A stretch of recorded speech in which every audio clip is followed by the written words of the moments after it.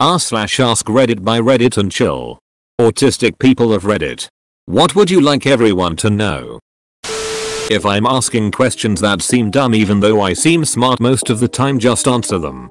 Sometimes all I need is the context I'm asking for to help me sort things out. So annoying when people think that something is obvious and act all frustrated in these situations. Autistic adults exist. It's not like as soon as we turn 18 we wave our autism goodbye. Autistic women exist too. We're just harder to spot than the men. That autism isn't a one-size-fits-all diagnosis. It's a very broad, non-linear spectrum. More like a color wheel than a straight line. Also, just because you might not think someone looks autistic or you never would have guessed, doesn't mean they aren't. Chances are, those people expend a lot of energy masking their autistic traits to fit in. This is what I want people to know. I spend so much time and energy to look normal and I hate it. I wish people like my classmates knew this. That talking and working with them is so hard for that reason.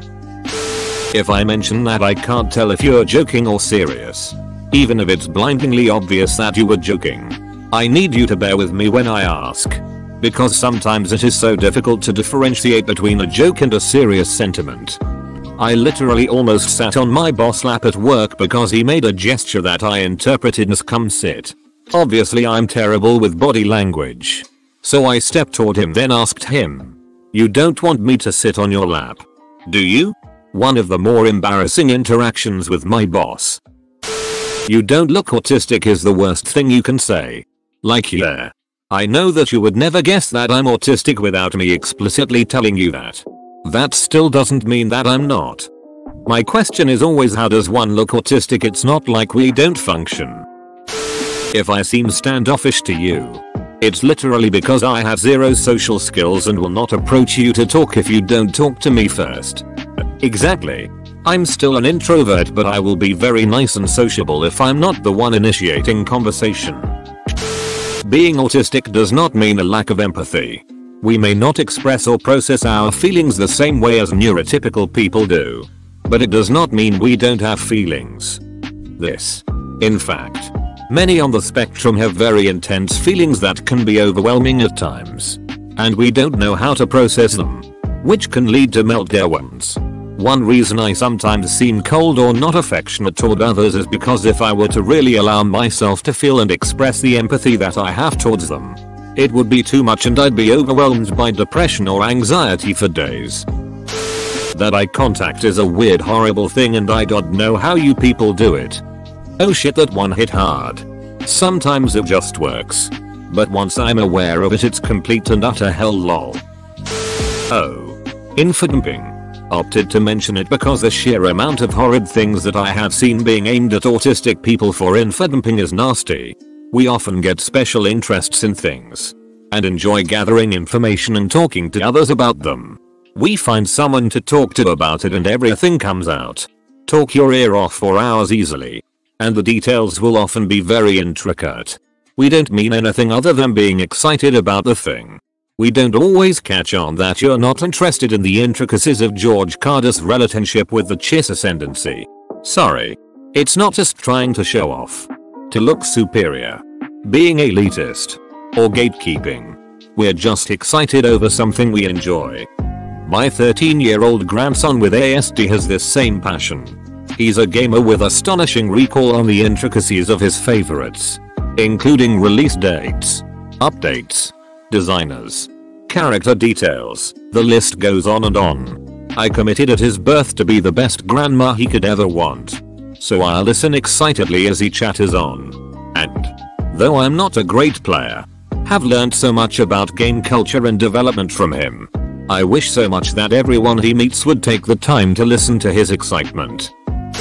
I understand your emotions. In fact, I understand them so well that my own emotions are influenced by other people's. And other people's emotions can easily overwhelm me. Emotional states of myself and others are easy to read, especially in voice tone and expression. But I don't get your body language at all. Yes, this isn't universal. I just get annoyed at the whole "you're all asocial, you don't understand emotions" when in fact it differs for everyone. I can read other people's emotions easily, but not everyone can. I forget to put emotions on my face sometimes.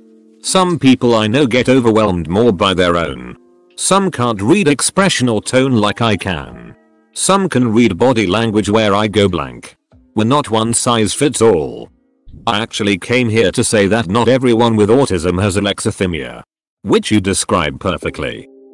Feel free to tell me to back off if you don't want to talk about it. But I'm really curious about something. When I got tested for ASD as part of my ADHD intake, a large part of the testing procedure was based on mind blindness. That is, the ability to put yourself in someone else's shoes. I've kind of been wondering if people who have autism but not alexithymia are actually much better at this than people with both. If so, would it be much harder to diagnose because being able to recognize emotions perhaps also automatically causes lower mind blindness and therefore higher reciprocity?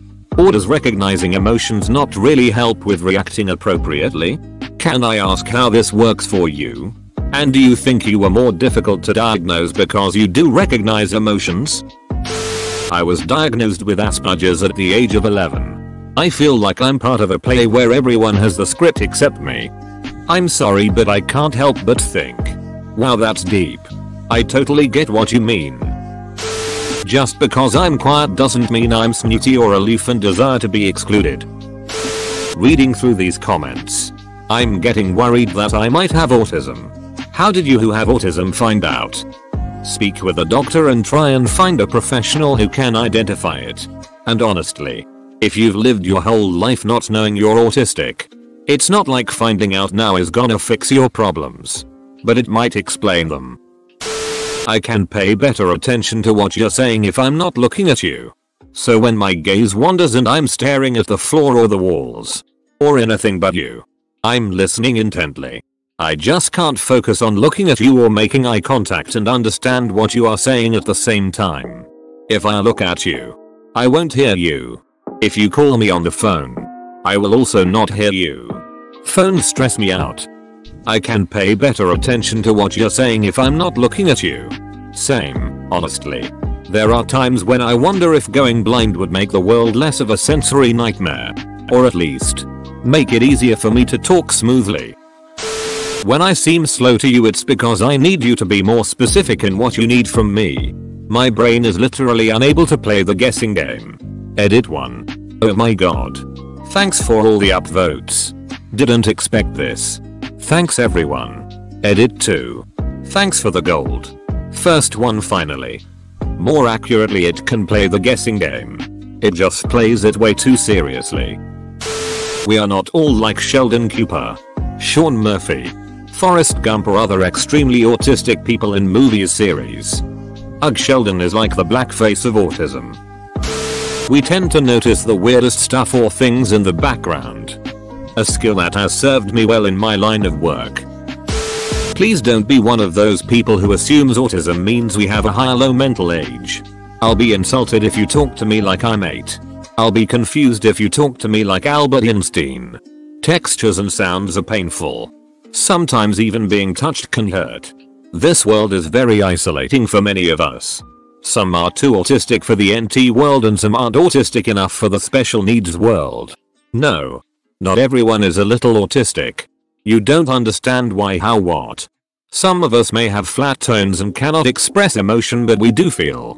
And the autism jokes sometimes make us sad and or angry. Meltdowns and tantrums. In a meltdown you lose all awareness and it can be very dangerous. Thanks for saying all these things. I don't have autism but my kid does. He's a toddler and still learning to express himself, and I'm still learning how to be the parent he needs. Reading accounts from people with autism is very helpful. People used to tell me to discipline him during meltdowns, but I could tell he was in a lot of pain. I just stay close to him. Offer comfort, words and touch. If he allows it, and it seems to be a far more constructive way to deal with it. That Autism Speaks is a hate group. The Autistic Self-Advocacy Network is a better organization to support. What did Autism Speaks do? I don't doubt that they're a hate group. But just out of curiosity, I am going to say something that offends you. It's going to happen. And when I do, tell me. Tell me or I won't have any idea what I did wrong or why you're upset. I might be different, but that doesn't mean I wanna be treated any differently to anyone else. I've had people pull 180s on me and start talking to me in baby talk after me telling them that I'm autistic. I fucking hate it. That not everyone with autism is like Rain Man. We can't all recite from memory what day of the week certain events happened or our sevens. However, we all have different strengths and some of us have intense interests that we know a lot about. We are not a party trick for this either. Ever heard of autism hiding in plain sight? Next time they want to make one of your stupid autism jokes in class, keep that in mind. Someone is sitting in there. Already feel bad about having the diagnosis and being scared what people might think. It doesn't help us. It just makes us shut up even more. We are everywhere. You just doesn't see. Sometimes my brain hard locks trying to process sentences out loud, sort of like when you can't remember a word, but for the entire sentence forming apparatus. The analogy I use is when a program goes not responding on your computer, it's not thinking or waiting. It's just stopped and spam clicking on it does nothing. Either have to wait for it to kick back into processing, or restart from scratch. Had a job interview where they asked me a question that I didn't have an answer prepared for. And I spent a very awkward, what felt like 5 minutes, 30 or so seconds of silence where I knew I was supposed to be talking. But my brain was stalled. It's not that I couldn't work out what to say.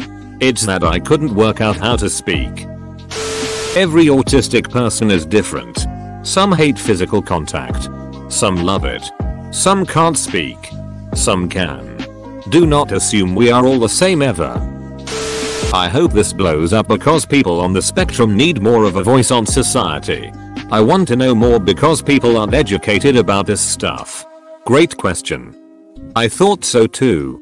Because I feel like people see autism as not being able to do a lot of things, but that's not true. Having autism doesn't mean we're immediately incapable of doing anything.